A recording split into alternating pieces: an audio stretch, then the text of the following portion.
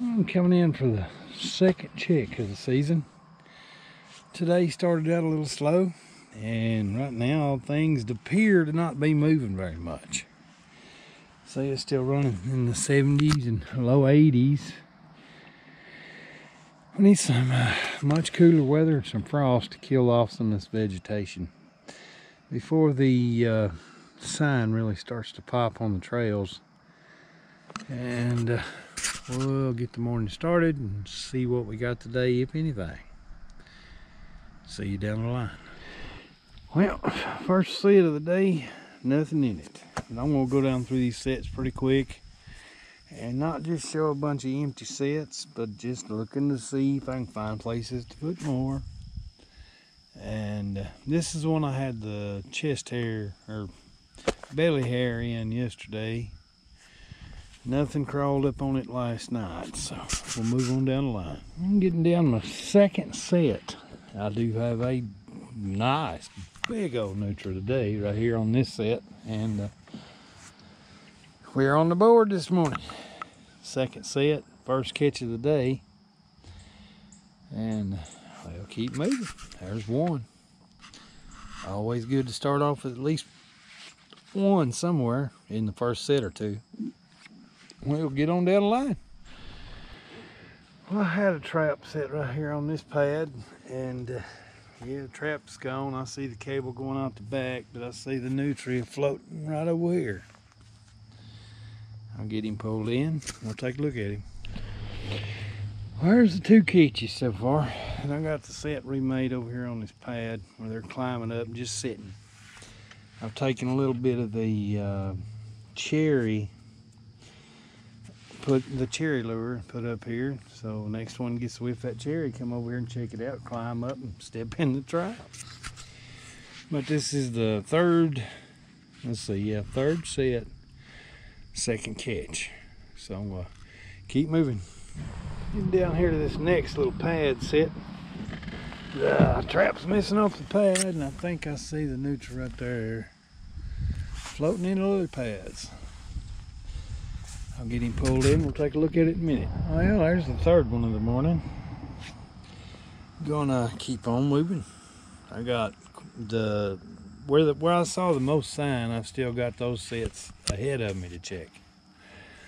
So 3 catches in the boat already. Well, missed number 1 of the morning. I do have hair in it, so it's just a chest fire, belly fire, whatever you want to call it. Didn't get no foot, so I'll get it reset. Well, I was over here checking on that pad, but the crawl out bush, they've got a, there you can see it. They got the little pad hollowed out where they sitting. Had it anchored off over there, and the cable was down this morning, so I pulled, you know, I put an extension cable on it so they can get out away from the bush. I've got Nutra number 4 of the morning. Get him out of the set and get it remade. Where's the little spot that I had that one yesterday up on the bank still alive when I come by? I got another one here today. He's right out here floating.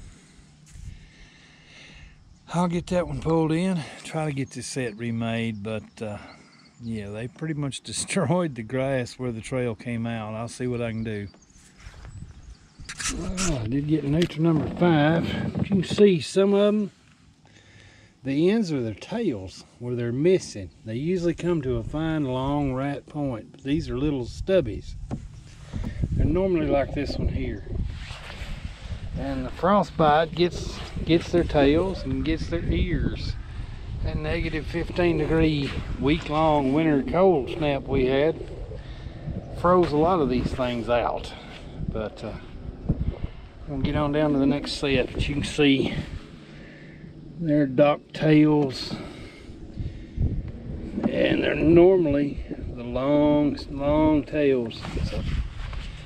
So our cold winter kind of does that. I've had them lose their ears and lose the tips of their tails are the first 2 places to freeze or frostbite on these things. I'll get down to the next set. My catch today, just 5 big nutria over here at the swamp. But that's what I come over here to do, is thin these things out, so they're not plugging beaver sets. Some of them are real big.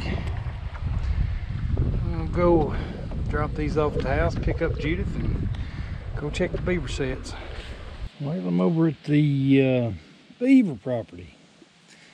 The first castor mound I'm getting to was up here by the dam. The water's still flowing through the creek. It's just got a lot of leaf built up from the water dropping yesterday. Nothing, I mean, I can see the pan on the trap right there. I'm gonna leave that castor mound alone. So if a beaver does come up here, they'll have to check that out. But the leaves, the water is still flowing through it. And it looks like nothing has been touched, or if they did, they just brung in some leaves and a little mud out here trying to plug this off, but the water is still flowing. We'll get down to my other sets and see if I picked them up down there. Getting down to set number 2.